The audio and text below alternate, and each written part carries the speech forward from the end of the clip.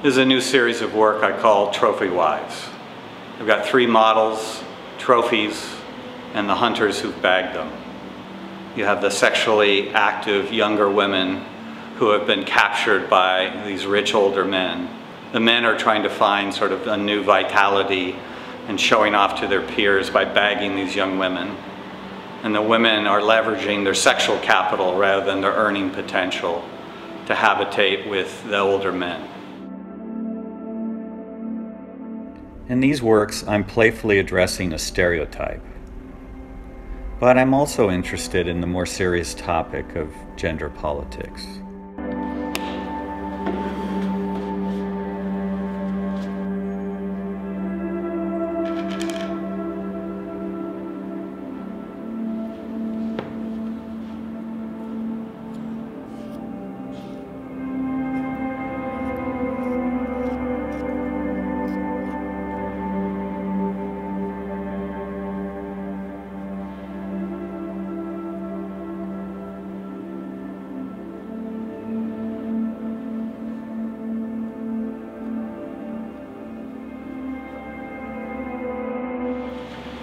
So for each of the pair, I've created mythical identities. So this is Heather, and this is Guillermo.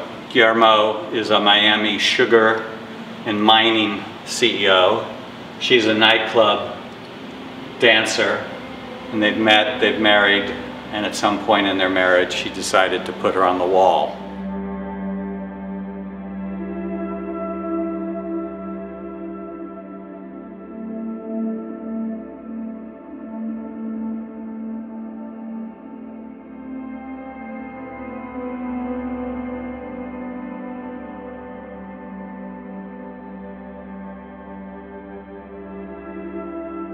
A key part of this work are the taxonomy labels, like those you might find in a natural history museum that list the details about the species, their condition at the time of their death, and the key facts about where the specimen was taken and by whom.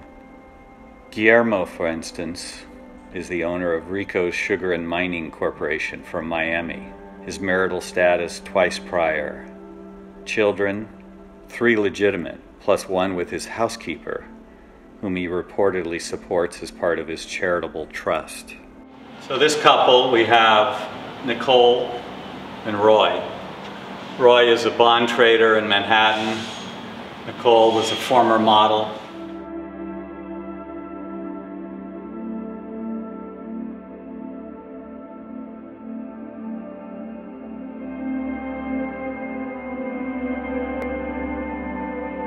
In every taxonomy label, there's a trophy score. In actual hunting, when you bag a trophy, you score it based on how much antlers and how many points. In this case, I'm using sort of the score for beautiful women. Nicole's a 9.8.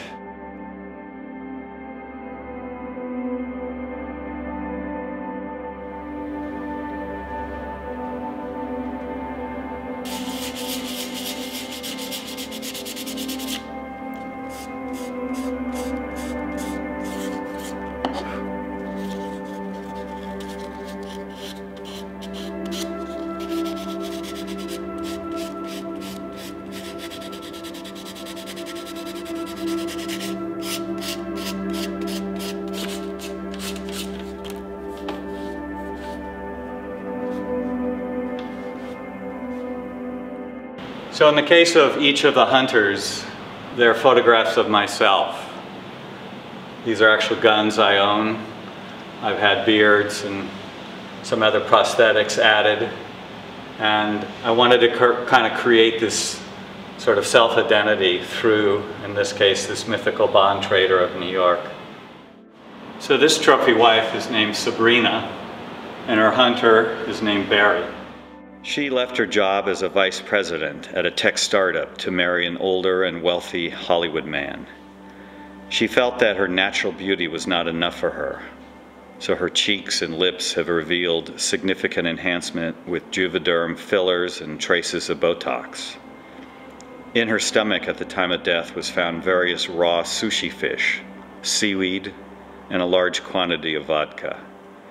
Reportedly, Barry suffered from erectile dysfunction, and she had taken to drinking to dull her sexual appetite. Barry is a film financier. Again, this is me in this case with a bald wig on, bald cap on. So I photographed these in my studio and then put in through Photoshop images that I've taken of the locales. In this case, it's up in Elysian Valley. I like the palm trees and the sort of golden hour. It's both a little humorous and maybe a little sadistic, a little ominous. But trophy wives are part of our culture. Our own president has one. We certainly have seen them over the years where the older men seek the younger women and vice versa.